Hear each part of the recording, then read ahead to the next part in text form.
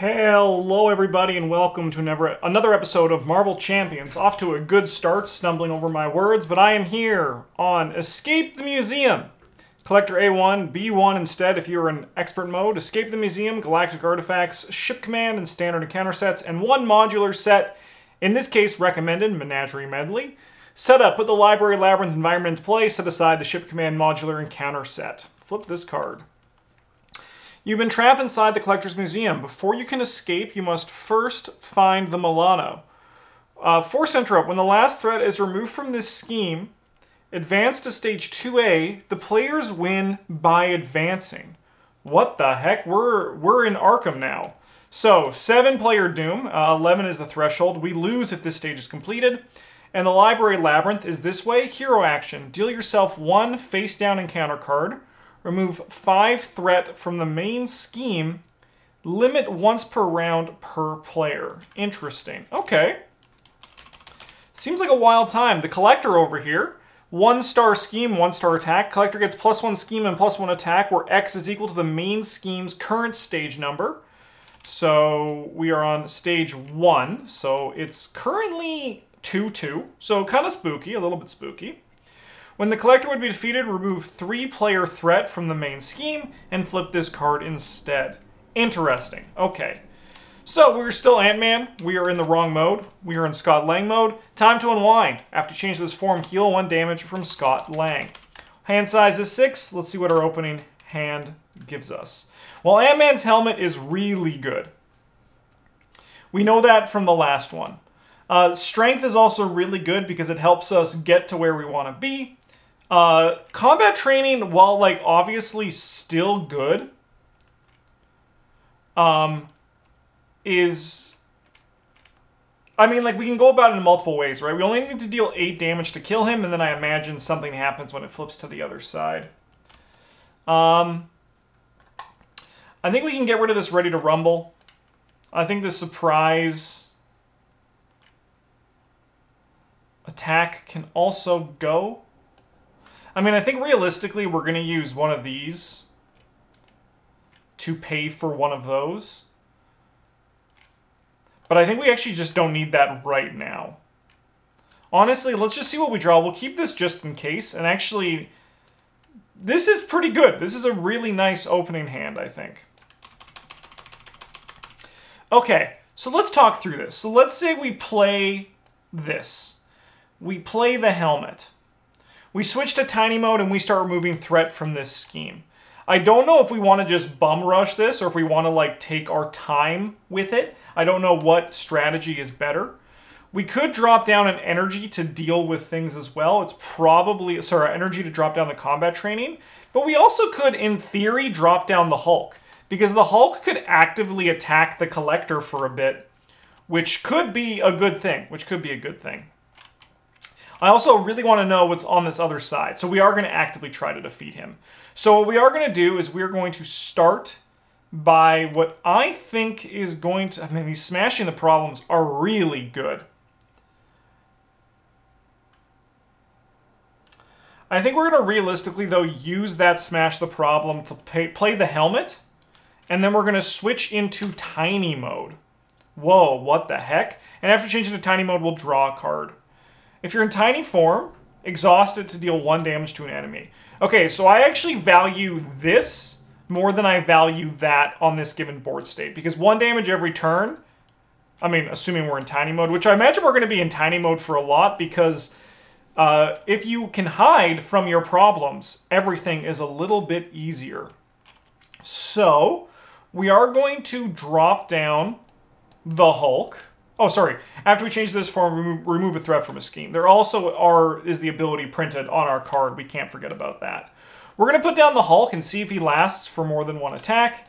We're going to drop an Army of Ants as well. We'll use the Army of Ants to ping the Collector, and then the Hulk will move in. He's going to deal 3 damage to the Collector, putting 1 on him, and then we will discard the top card of our deck. It's a fist, so we'll deal 2 damage to an enemy. That seems like a pretty good first turn. We're then going to remove 2 more threat from this, which obviously like isn't a gangbusters amount of threat, but it's still a good chunk. It's still a good chunk. Okay, so we now go into upkeep, where we will discard cards, drop to our hand size, then ready. You'd think I would know it by now, but I really don't. Interesting. Interesting. So I think we actually might play this Avengers Mansion this turn, depending on what ends up happening here. Okay, so we place 1 threat on this. This guy's going to attack for 1. We're just going to let it come through undefended. So we'll just take 2 damage because of the scheme, so it's 2 damage. Then we will draw our evil card for the turn, which happens to be the Beyonder's Blazer. What the frick? Attached to the enemy with the highest scheme. Plus, I don't know what that symbol means. Amplify icon. The Amplify icon increases the number of boost icons on boost cards. When a boost card is turned up during an enemy activation, add 1 additional boost icon for each Amplify icon in play. Hero action, place 2 threat on the main scheme and spend 2 resources of the same type to discard this card. Okay. Well, that's a little bit, admittedly, a little bit spooky. We're not too much of a fan of that. So, it is now our turn, though, which means we have the entire world at our fingertips. So, what do we got here? What do we got? Okay. How scared are we of this Blazer? It honestly seems a little bit spooky. It honestly seems a little bit spooky. So we could just clear our way through this. It gives us an encounter card, which I don't know if is necessarily too spooky.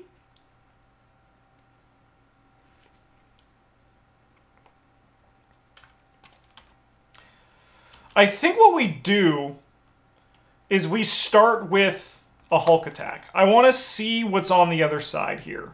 1 second, I just have to look at giant mode again. Okay, sorry.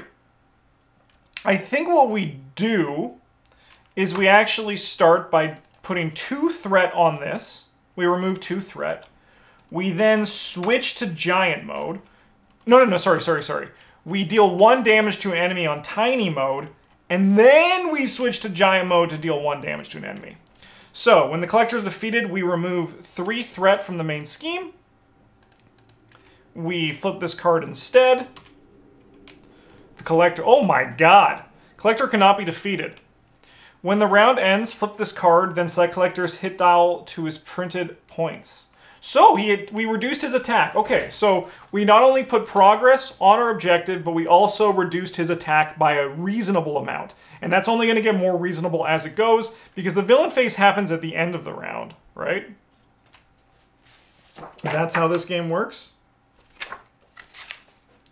I'm asking these questions and I know the answer for it. But I still just have to read it, just in case. Okay, so when the last threat is removed from this stage, advance to stage 2A. Okay. The Milano is being held in a massive container. You try to pry open the side, but ultimately resolve to smash in the glass as hard as you can. I'm just going to say right now, this scenario, the concept of it and how it's working is really fun, and it feels very different than all the other scenarios I've played so far in this game, which makes me really excited for potential design space to explore.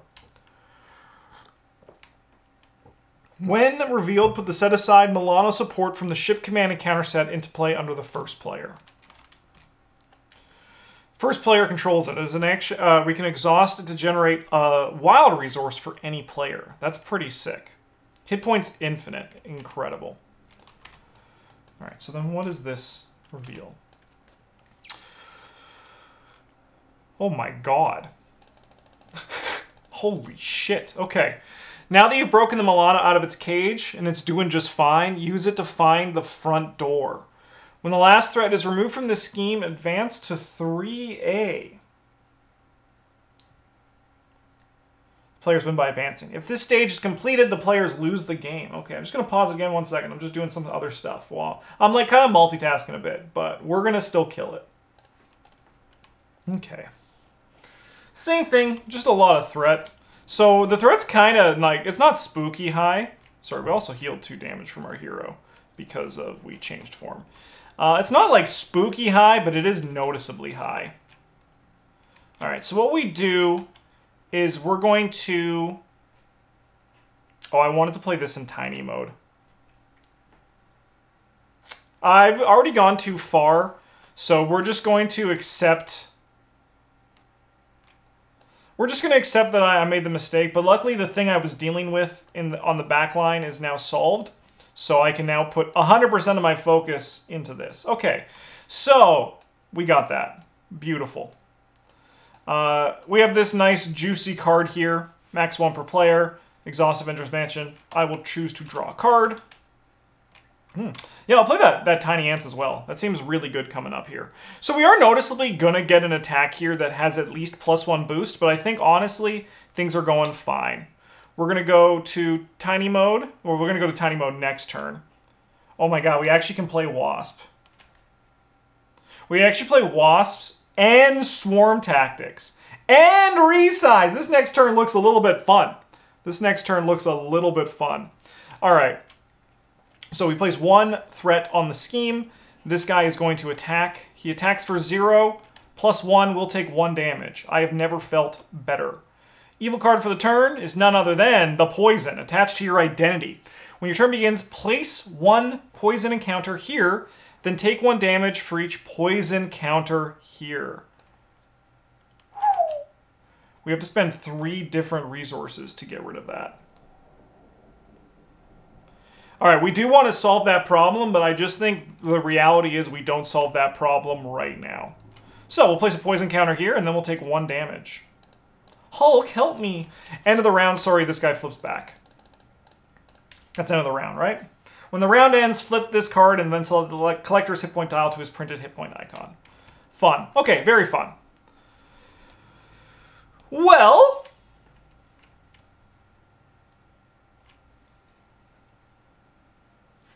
So, when Wasp enters play, place 1 pin counter on her for each lightning resource you overpaid for her cost.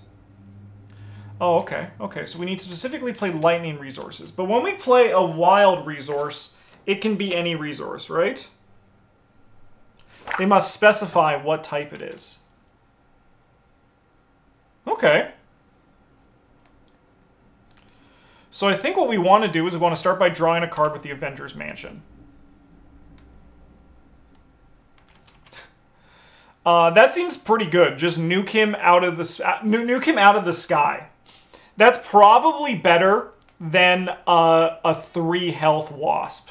That's probably better than a 3 health Wasp here, right?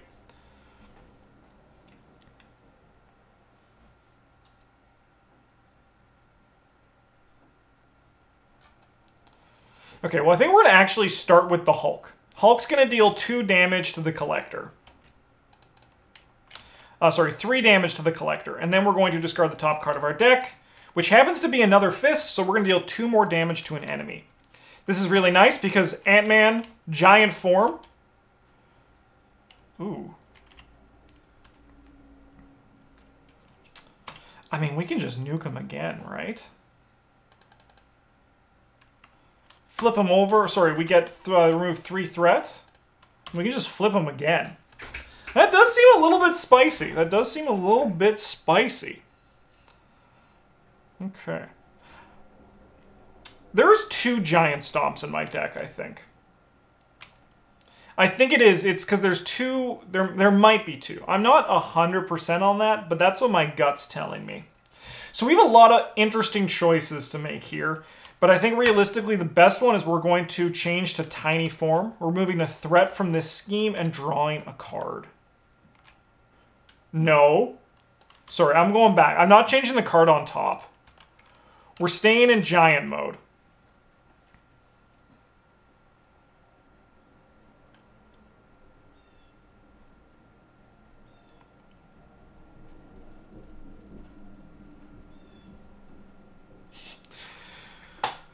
Okay, no. I think I know what the plan is here. We resize. So we change to our tiny form, which removes a threat from the scheme. We're going to draw a card. we're going to draw a card off of this. Hive Mind. Play only if you're in tiny form. Remove 2 threat from a scheme. Remove 1 additional threat from that scheme for each army of ants you control. That seems really strong. That seems really strong. I did not take my damage from this poison. I'm missing a lot of things, but I'm trying to like formulate... I think I have some really potential strong lines to follow here, and I'm just making sure I hit them all. We haven't done a manual... we haven't done a manual change our form yet. So we actually can still do one of those when the time comes. So I think we're going to play Wasp, and we're going to make a Lightning Bolt and a Lightning Bolt.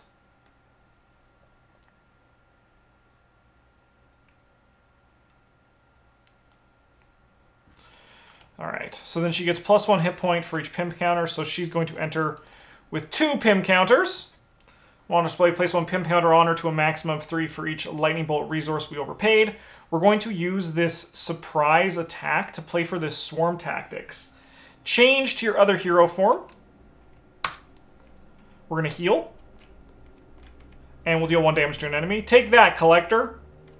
And then we ready our hero.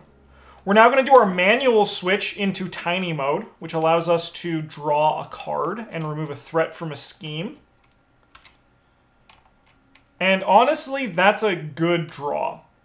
Not because I'm going to play it, but because I'm actually going to 3 resources of different types.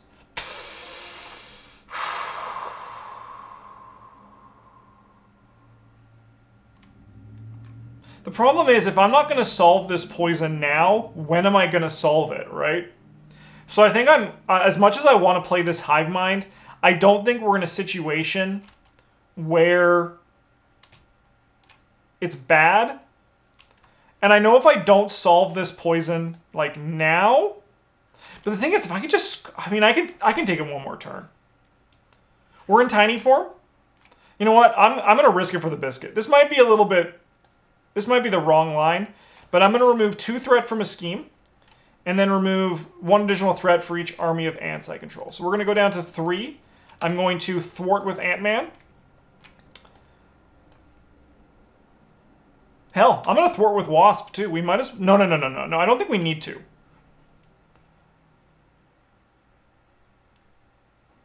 Can we kill him next turn? Potentially. Probably. We represent 8 damage with Hulk and Ant-Man. I think we do. I think we do just do this here. Last time this was good, so let's hope the same here. When revealed, flip Library Labyrinth. Oh, that's not good. Museum Ship. Hold on to your butts. Forced. When the villain phase begins, choose 1. Exhaust the Milano. Exhaust the Milano and assign 2 player damage indirect among all players. Assign 3 indirect damage among all players. Interesting. Really fun. Okay. Place 1 acceleration token on the main scheme. Bing. Shuffle the remaining cards from the set-aside ship command encounter set into the encounter deck.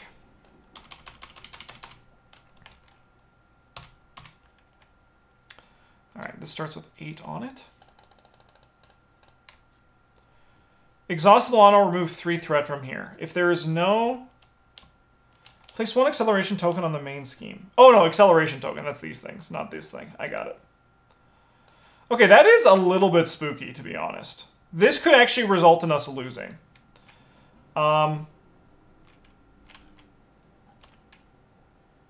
First player action. Okay. I think we'll ultimately be okay, but that is still just moderately spooky.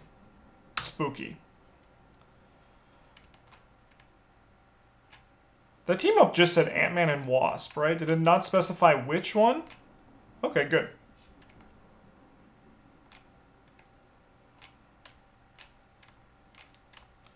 This is my first time playing a team-up card. I'm pretty sure I did that right. If I did it wrong, let me know in the comments.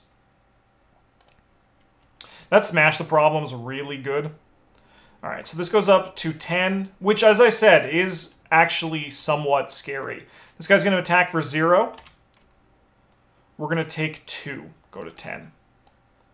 Evil card for the turn.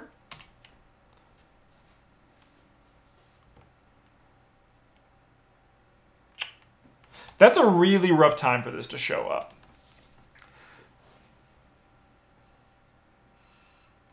Are we okay to stay in tiny mode? Realistically, probably, right? So we can choose to discard a card from our hand. I mean, it's gonna be you. Okay, but the question is, can we get out of here this turn? We're gonna start by drawing a card. This Smash the Problem is looking a lot worse, I'll tell you that much right now. Sorry, he flips.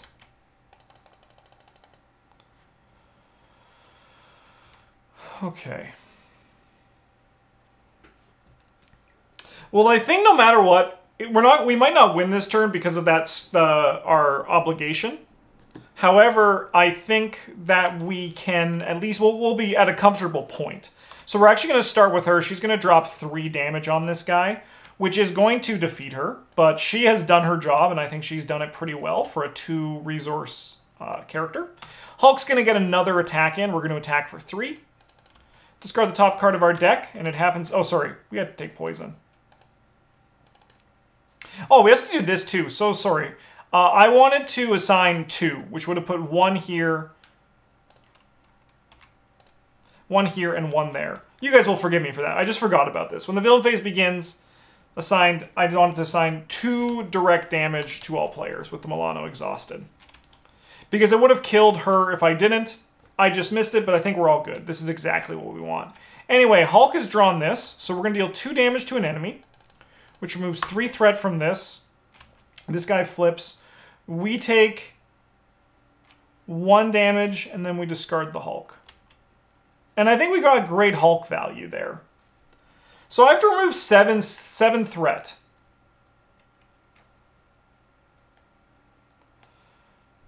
I don't know how likely that is.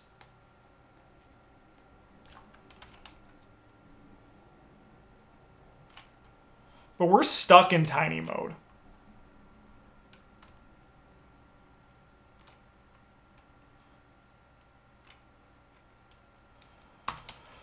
Well, we're going to remove 2. Oh, no, I think we haven't won, but this is really good. 3. We're going to play Wasp over here. And then after she enters play, deal 2 damage to an enemy if you're in giant form, or remove 2 threat from a scheme if you're in tiny form. And then we will use her to remove 2 more from this. And then I think we discard this, and we draw 5 cards. Okay. That's a really strong card. Alright, this goes up to 3. Sorry, when the villain phase begins, I can assign 3 indirect damage. This is then going to go up to 3. This guy's going to attack, and Wasp is going to defend. Wasp is done. And then... Sorry, this guy also flips. No, he flips at the end of the round. Then we draw our evil card. Cannonade, hinder 3, run revealed, place 3-player threat here. First player, exhaust the Milano, remove 3 threat from this scheme. It does not have the crisis icon, so I think we're like, it's pretty okay. Round ends, turn begins. What did I tell you about poison if I didn't take that chance? So this poison is slowly killing us. But we can get out of here A-okay. Can we? Oh my god, can we not? Are we actually... We might die. We're going to draw a card. No, Army of Ants, this is not the time. This is not the time. Uh-oh, we might die. Oh, no. Wait. Oh, God.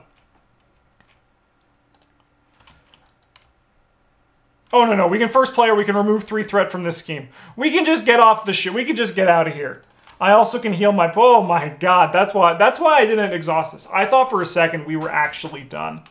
I thought that it was over. And I was like, oh... This is just it for me, huh? Yeah. Wow. Man, that obligation is pretty spicy. That's pretty spicy. This scenario is really cool. I think this scenario is a wild time, and honestly, it's probably... I found it very engaging. I really liked it. I really liked it. I probably got something wrong because, like I said, I was a little bit distracted at the start of this, but I had a great time, and I think I followed some interesting lines with Ant-Man there. I'm continuing to really enjoy him. He's very strong and very flip-floppy, which is really engaging. So yeah, thank you so much for watching. I'll be back very soon for another episode of Marvel Champions. Have a good one. Keep those comments coming. I like seeing comments on these series, and it inspires me to shoot more of it. So if you want to see more Marvel Champions, be sure to let me know in the comments. Thank you so much for watching. Have a good one, and as always, GG's.